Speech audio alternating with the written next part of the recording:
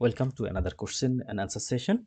A 63 years old man is undergoing a right pneumonectomy for carcinoma of the bronchus. As the surgeon approaches the root of the lung, which structure will lie most posteriorly in this anatomical plane. So now we have to find out the main point. So this patient undergone the right pneumonectomy. That means the right lung is removed for carcinoma of the bronchus.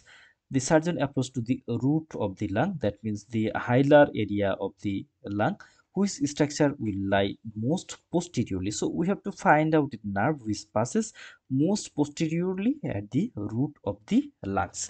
Here the options are phrenic nerve, main bronchus, vagus nerve, pulmonary vein, and pulmonary artery. So first of all, let's see the lungs. This is the lungs, and here this part is the anterior part of the lungs, and this area is the posterior area of the lungs.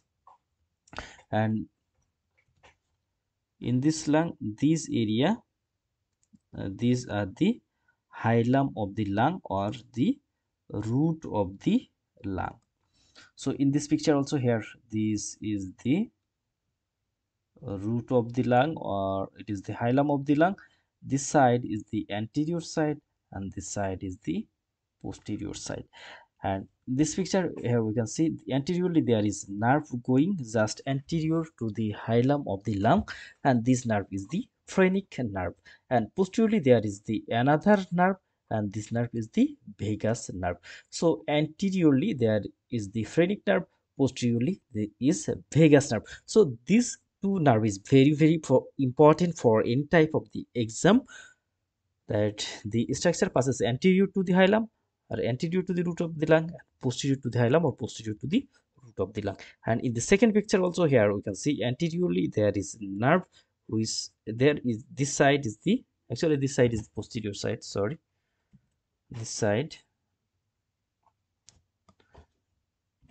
this is the,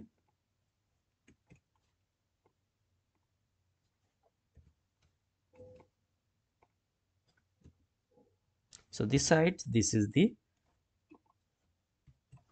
this side, this is the posterior part, and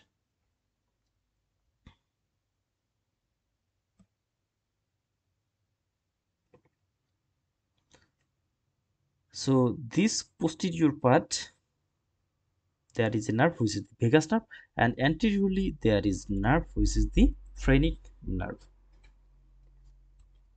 And in this picture also, here we can see this is the anterior part, and here this is the posterior part. Posteriorly a nerve which is the vagus nerve, anteriorly a nerve which is the phrenic nerve. So anteriorly phrenic nerve and posteriorly vagus nerve. So it is now easy. The another picture, same picture, but with other relations, such as here this is the phrenic nerve and posteriorly there is the vagus nerve with the azygous vein here. So our answer is now ready, that the vagus nerve, the vagus nerve, this vagus nerve, it lies the most posteriorly at the root of the lung or at the hilum of the lung. Thank you all.